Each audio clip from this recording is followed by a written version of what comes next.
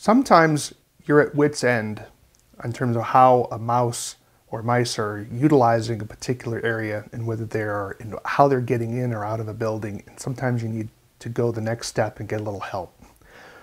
Well, you have some tracking powders, and I don't mean toxic tracking powders here. These are non-toxic items. This isn't poison, but these are usually used for chalk for chalk lines. And so I wanted to talk about this as a very over-the-counter type of way that you can use to find out where the mice are getting into a particular structure. Maybe there's just so many openings like a Swiss cheese, and you just need some help to figure out what's the main one that they're using so that your control efforts can be more targeted.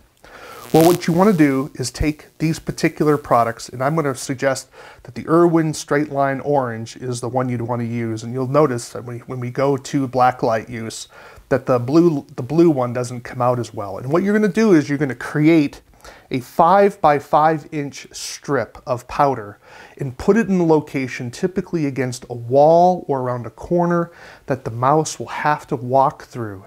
And then what happens is the mouse gets this material on its feet, and then you'll see it begin to powder off over time as it's walking to a particular location.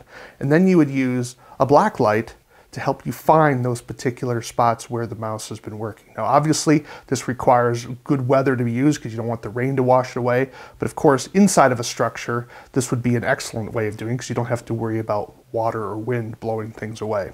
So we're going to stop here for a moment, and we're going to turn the lights off, and we're going to go to a black light just to show you how things luminesce under black light conditions.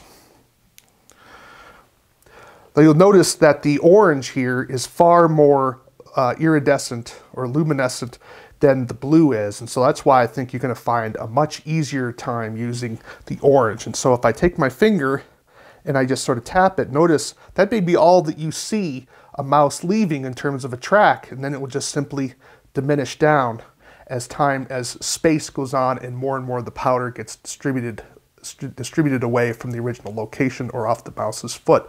But it can be a very powerful tool, not something you're going to use very often, but being an extraordinarily powerful tool in your toolbox when you need it, and I would encourage you to use it. You can also use this sort of powder inside of bait stations where mice are going to be just traveling through, and sometimes they can get into their fur. If you put it into cotton balls, the mice may be able to get inside that and have it come onto their body, and then they'll shake it off as time goes on. There are also various non-toxic baits that actually have black light material inside of the bait, so the mouse will actually excrete it in their droppings, and it can be a way for you to determine whether the mouse is using that particular bait or not, and to see where they're traveling. And so it can be easier for you to see droppings, particularly if they're in an area where there's a lot of clutter. I think it's called Lumitrack, so it's something else for you to consider. Now let's say you don't want to purchase a black light such as this. This is a flashlight that uses, that has regular light, and then if you click it a few times, it'll go to black light. Black lights really are a tool in the business, but they're not used that often because normally you can see droppings and you don't need to. Well, there's another little trick that you can do with your phone, and what this involves is you take a piece of Scotch tape, put it over the light of your phone, and then color it blue. And then you take another piece of tape, put it over that blue mark, and then paint it and color it red. These are with permanent markers. And so you have a blue-red filters over your light. So when you turn on your light, as I'm trying to do here, again, you'll have some luminescent coat. So you can make sort of a homemade black light using your cell phone. And we'll turn the lights on so you can actually see what that looks like on your particular. Not as strong, it's not certainly as powerful as the black light I'm going to be using here, but in a pinch, it can be helpful for you in terms of finding things should you care to use it.